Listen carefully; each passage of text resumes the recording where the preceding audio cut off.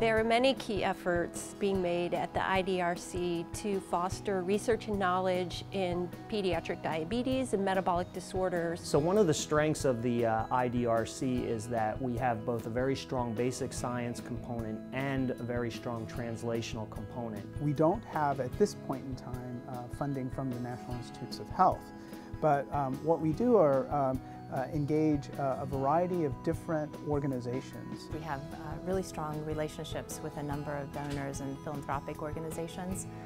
One in particular is the Riley Children's Foundation, affiliated with Riley Children's Hospital, which is one of the leading children's hospitals in the U.S. One of the major efforts that the IDRC has done is to collaborate with investigators at Purdue University, and in particular the Ingestive Behavior Research Institute, which is internationally known for its work.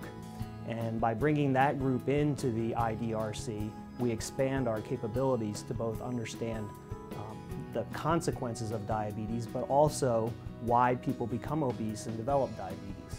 We have a number of groups who study islet biology. We have a wealth of expertise in the pathways that regulate insulin sensitivity. And also we have a growing interest in trying to understand how the immune system is activated and contributes to metabolic disease. We have a variety of microscope systems. We have all the typical microscope systems you'd have in a biomedical research institution, but the major thing that's really exciting that we have here is something called two-photon microscopy. The advantage of a two-photon microscope is that you can look inside living animals, and that's a really, really cool thing. Being able to look inside a living animal means you can actually evaluate the functions of cells, the behaviors of cells in situ. A lot of what we know about the human brain and its reward system comes from the study of drugs, such as alcohol and illicit drugs, and how the brain signals rewarding sensations and the rewarding association. So what we're trying to do is to translate that knowledge from these more powerful reinforcers to food reward and try to understand the differences between an obese brain and a lean brain and how the brain signals in its reward pathway. So one of the main areas of research in our lab is to try to understand how the beta cell fails in both type 1 and type 2 diabetes.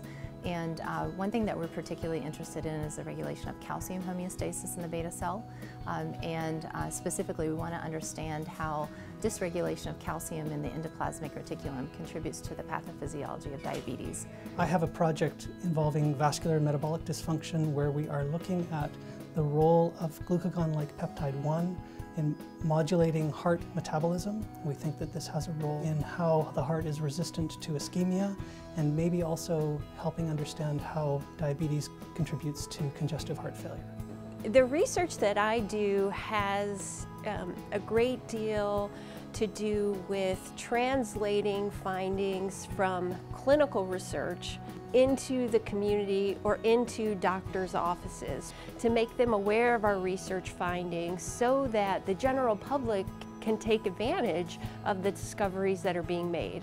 New developments that the IDRC research has made include a couple of different biomarker studies that the Analyte Core has been able to help with. We've been able to help investigators study hormone changes following weight loss with bariatric surgery. We've also been involved in developing other assays for use in measuring biomarkers for various different therapeutic interventions.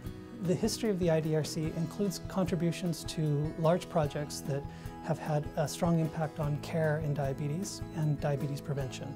One of those is the Diabetes Control and Complications Trial, and then the Diabetes Prevention Program, which is ongoing now in its 15th or 16th year. So we have a large group of investigators here that are really committed to sort of bringing these concepts into the community. So we work with other investigators here in our center who focus on ways to deliver health care better in the area of diabetes.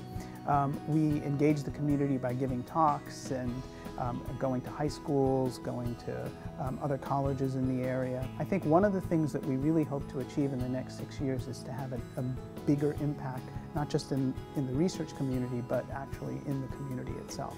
We're looking at the next generation of diagnostics to identify diabetes even before it occurs. We are addressing the diabetes epidemic on all fronts.